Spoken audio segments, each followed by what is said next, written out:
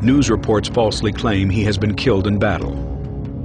Held in a cell with the dead bodies of his comrades, Che Guevara awaits his fate.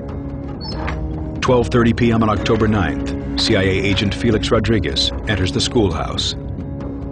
He was sitting in the bench. I stood in front of him and said, "Commander, I'm sorry, I tried my best." He turned white like a piece of paper. But he composed himself and said, "It's better this way. I should have never been captured alive." And I asked him, say, "If I can send a message, do you want anything for your family?" And then he changed and said, "And if you can, tell my wife to remarry and try to be happy." Che stood up. He thought that Rodriguez was going to kill him then and there. Felix told me that he then embraced Che as a gesture to a kind of noble enemy, said goodbye, left the room. Rodriguez went out and asked for volunteers. Mario Turan, a young sergeant, steps forward. Came to where he was because I knew he was to be executioner and said, "Look, don't shoot from here up, shoot from here down because he's supposed to die from combat wound." Turan enters the cell, ready to execute the rebel leader. When he sees Turan entering the room, he knows that this is the man that's going to kill him. You know when you look into your murderer's eyes. He knows he's about to die. When Turan came in, he said, "Shoot, coward, you're only going to kill a man. In other words, you're not going to kill my ideas." Turan fired several bursts into Che, and the first seemed to hit his arm. Che fell on the ground and bit his hand hard to avoid crying out.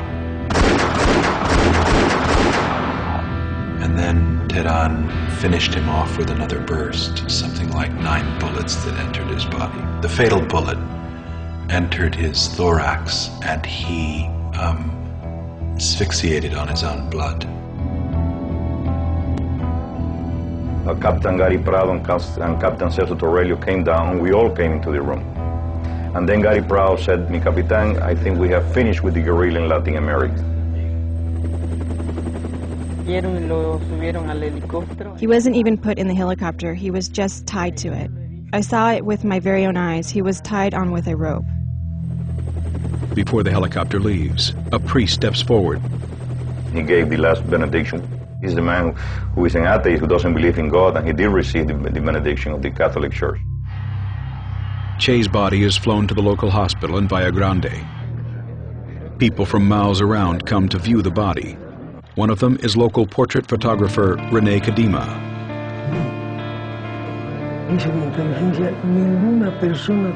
When I went in, there were about 10 soldiers guarding Che. I got on top of the washer to get a good angle, kneeled a bit, and took one of the best pictures circulating the world, I'm told. That evening, Felix meets with the top brass of the Bolivian army. One of the generals is concerned people may not believe this is really the body of Che Guevara. And he said, if Fidel Castro denied that this is Che Guevara, we need really a proof of it. And he said, cut his head and put in formaldehyde. He said, you are a head of a state, you cannot present the head of a human being as a proof. So he said, Colonel, cut both hands and put in formaldehyde. So they cut both hands at this level. Che's hands are sent to Cuba as proof that he is dead. It was the next day when Che's body disappeared. Che's body, along with his dead comrades, have been secretly buried in an undisclosed place. It was a combination decision between the Bolivian president, the CIA, and the generals on the ground there.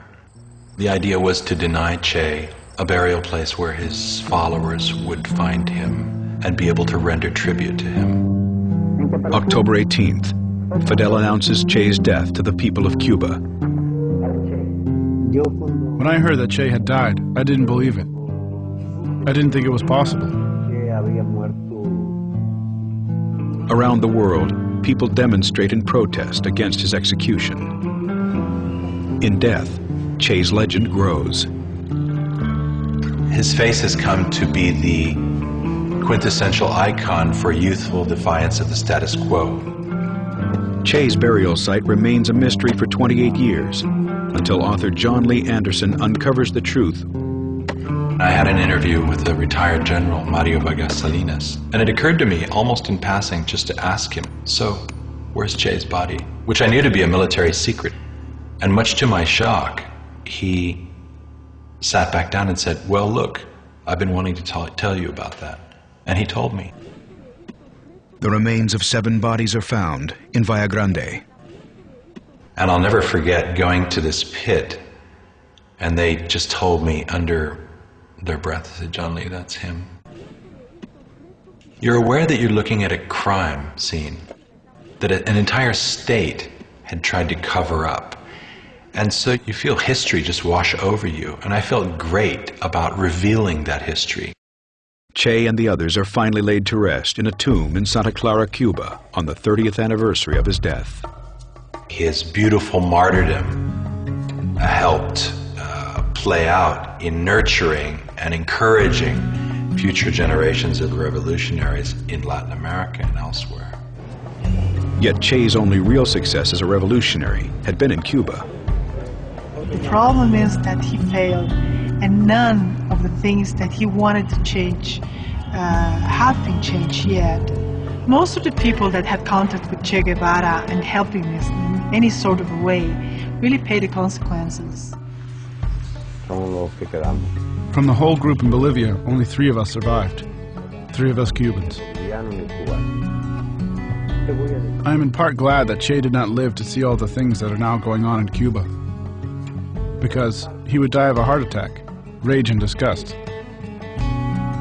Benigno now lives in exile in Paris and is considered a traitor in Cuba. ChE is still remembered in Bolivia. Its socialist president, Evo Morales, is a critic of the United States. If we had a Che